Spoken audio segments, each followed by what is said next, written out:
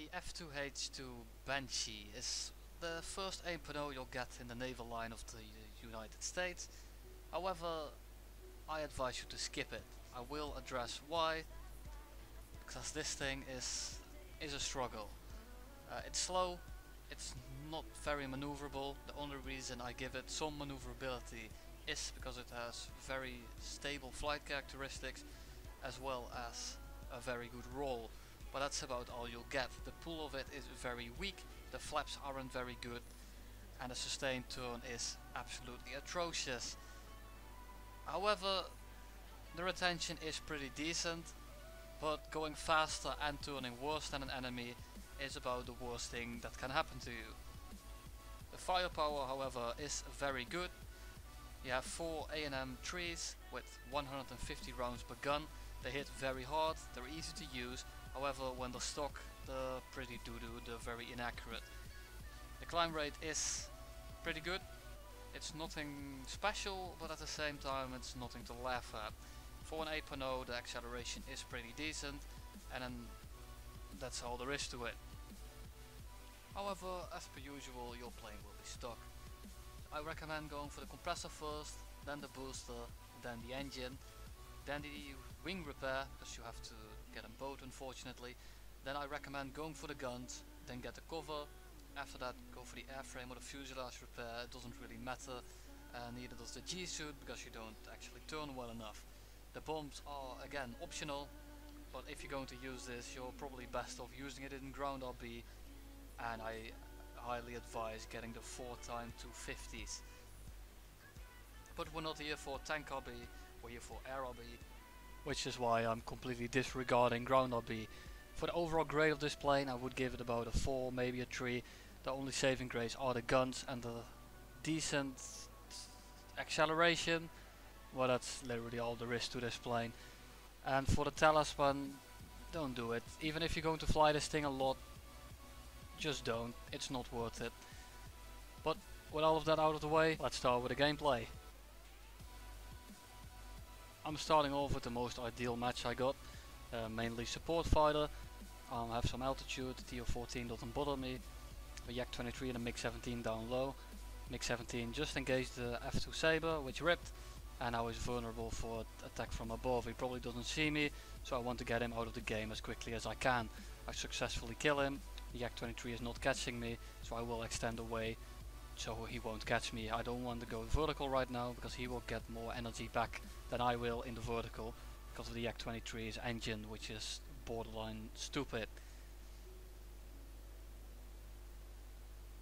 More disengaging. I'm waiting for the F-80 and the Meteor to jump them, and as soon as they start losing energy, I turn around.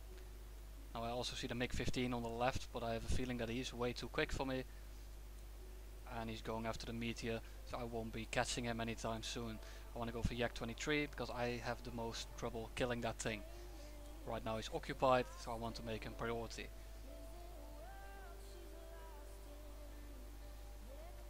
Always try to kill whatever you will have the most trouble with killing when you're on your own.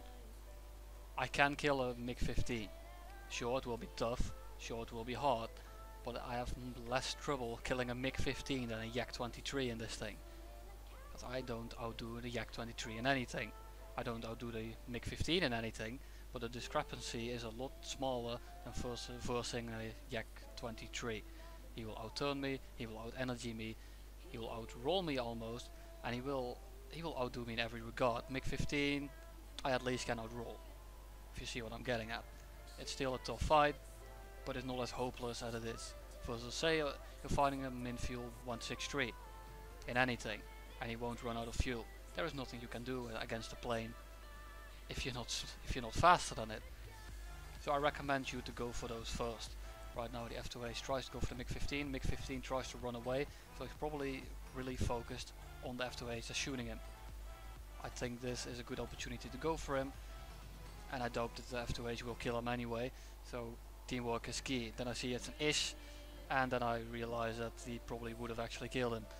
I'm letting the F2H on him because he's a lot closer than I thought he was, and I'm going for the LA-15 so that the F2H behind me won't have a problem with him as he deals with the MiG-15 bis ish.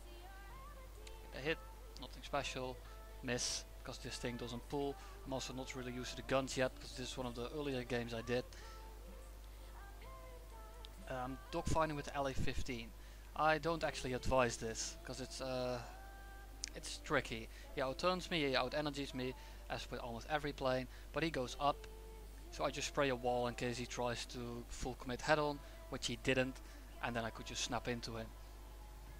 Nothing special, but it's something to keep in mind. Not every round you shoot is there to kill someone. You can also shoot so he doesn't want to go for you, or to kind of deny them to go for that area, which is what I did right there. The guns are stock, they are not accurate, so I wanted to make sure that he didn't try to push ahead on, because it would be very possible that I would have missed him and that he would have one-shot me since I was so slow. TU-14, not a big problem. These guns, even when stock, they hit very hard. The only problem is the accuracy and the overheat time, which are certainly not a very good combination. I'll show you more of the overheat time in a little bit, but I'm going to engage this LA-200 first. LA-200 is being chased by two people, so what I do is cut him off. I'm trying to get in front of him, whilst also getting a little bit of altitude, because I won't be going much faster anyway. Cut him off. I probably could have gone more to the left, but I wasn't really sure what he was trying to do, so I couldn't anticipate that in time. All worked out in the end.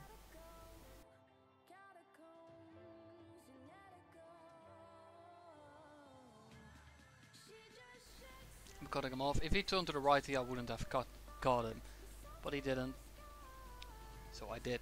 He tried to turn into me to dodge me. My shells just go through him and get a spark, unfortunately, but now my team can just sandwich him. Now I will go to the TU-4 and show you how quickly these guns jam. This is with a very good crew as well, level 75, not an ace crew, just expert, so technically it's +8 on the weapon maintenance. And still, I have 166 rounds, I start to shoot, and I jam at 109. All 4 are jammed, that's not even 70 rounds.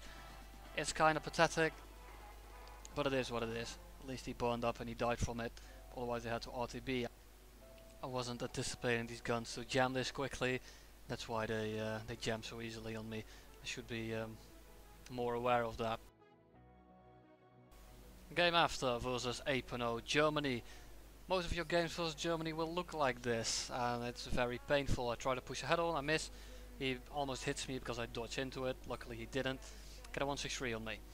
And this thing is very heavy, so you would say, if I dive away from the 163, I will out-accelerate it.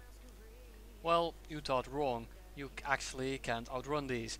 And if you don't outrun the 163, I think by now, if you're at 8.0, 7.0, you know very well that if you're not outrunning the 163, that you're dead meat.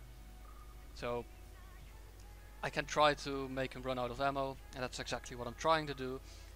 But in the background, my team isn't having a lot of fun with this team, and yeah, it's just very painful. I'm just putting this in here because you can't really do a lot versus Germany if they are teamed up, if your team is shit, which most of the times German 8.0s will wipe your team.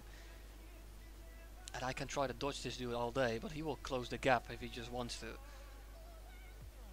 I have to keep evasive. I can fly straight, and even when I fly straight I won't outrun him. And I'm bleeding even more speed dodging him, so there's zero chance in the world that I'm outrunning this dude, which is kinda sad. The only thing I can do is keep dodging him.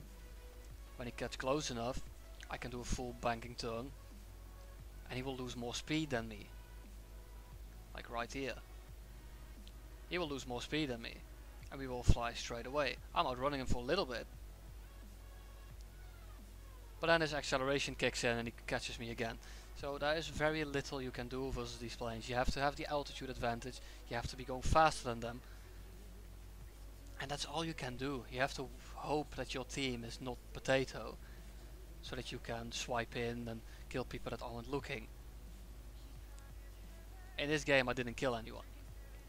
What I do want to show you is how durable this plane is, because it's kind of ridiculous. I'm just trying to push ahead on because I'm dead anyway. I missed it. More people on my 6. It's yeah, this is my team right now. There isn't much left. It's an up tier 2, so you get also these CLs that outrun, outturn, out energy, outgun pretty much because they can spray so much. I wouldn't say outgun, but you get what I'm saying. And I just get the whole team on me. And I can barely dodge one of these, let alone 12. Trying to make sure that people ram into each other, or that they make a mistake. They don't, unfortunately. They were actually paying attention. And I'm only going 500, have to neck G, and it's just too much. I can't do anything here.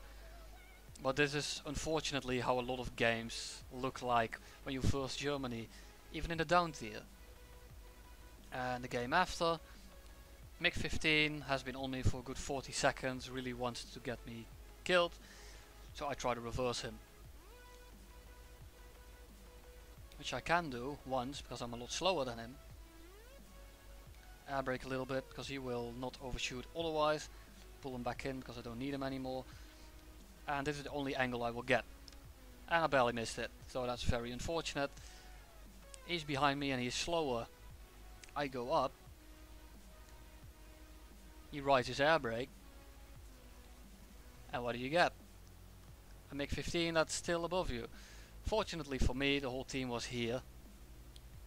Or Hunter, I don't know what he was trying to do, he just flew away. But my team just melted him. I can't really do a lot. Only thing I can do is dodge him till the team cleans him up. If I don't hit that one shot I get, it's pretty much over.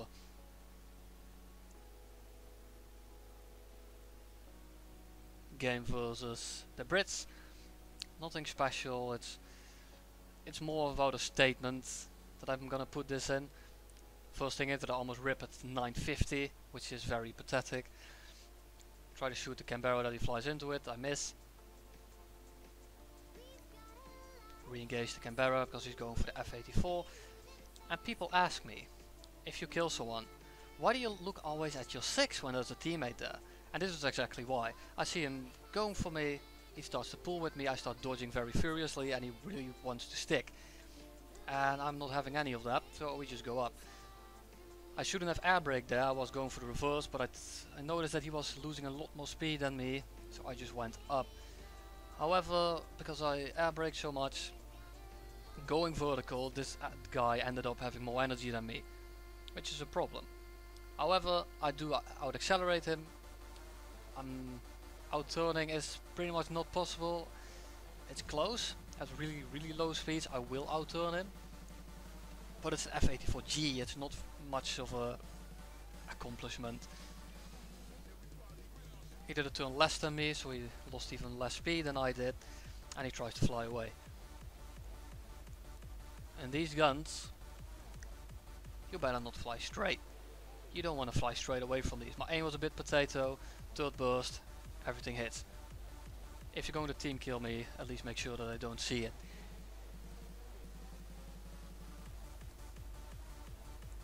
Another good example, I get a MiG-15 on me again. This one actually doesn't have min fuel like the previous one, so I can kind of dogfight him. Lost control because my camera got stuck. Lost the MiG-15 for a little bit. Re-engaging. I outroll him, which is pretty much the only thing I outdo him in, so I want to keep these scissors going. However, they're not tight enough to really abuse it, but I'm going so much slower that the MiG-15 will overshoot eventually. I thought I could easily get him here because he's going up. I was wrong, because I shot once and then realized that this plane doesn't turn at all. Fortunately for me, he turned back into my guns. I could have just gone up, flown away, doesn't matter. But now I'm going 500 and there's an F2 coming in. Yeah, this is how you just pretend you didn't see it. There isn't much you can do. And the last one for today. A lot of shit down low, so I can try to boom and zoom him. This is my first match that I did with on that day, so my aim is a bit potato, so just bear with me. Could have easily killed him here, but no, it doesn't turn. He doesn't turn either, but you saw how much of a brick it is. Trying to engage the MiG-15. F2H re-engages me, which is a problem. However, going a lot faster, so I can easily run away, looking for a disengagement, which is going successfully for now. Separation is high enough, so I re-engage. I'm hoping for him that he pulls back into me, goes head on, doesn't see me, has a dude on him, so I don't have very much of a kind of pressure to go for him, trying to dodge the F40 in the head on.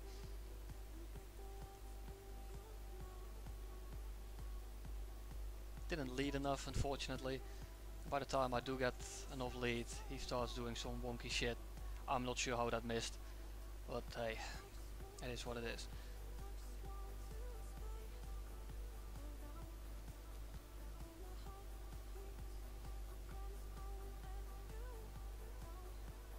F2H back on me. Going up, trying to stall him out, which would have been successful, because I can go straight up here, but I notice that the F30 is trying to come back here, and at this stage I'm pretty much dead. So what I do instead is I try to just commit in the head on. He waited too long to shoot, he could have easily killed me. I get a spark, he hits me a bit. All good, I guess. This plane is very resilient to guns, as long as you don't get hit in the tail, like the actual tail, not the tail part that just got hit, but I mean the empennage. That thing will fall off very easily, but next to that almost nothing comes off. This thing is very durable, has 2 engines, so if one gets shot out you can still go back to base, which is always very nice. F30 ripped, luckily. Get another hit, didn't hit my tail, so I survived yet again. I go straight up, try to pull into him, use my flaps. He's going faster than me, which is a good and a bad thing. It's a good thing if he goes down, it's a bad thing if he tries to go up. If he had gone straight up there, I couldn't have killed him, but he goes back right in my guns and I blow his wing off. I hope this little video showcased enough of how much of a pain it is. I know these aren't the best clips, I know that these aren't the best gameplays, but I didn't get much better stuff than this. I'm very sorry, this plane is just, I'm never crewing this thing again. It's a pain to fly, it's a chore. I don't recommend it. I do hope that you enjoyed it nonetheless, more than I did at least, and I'll see you in the next one.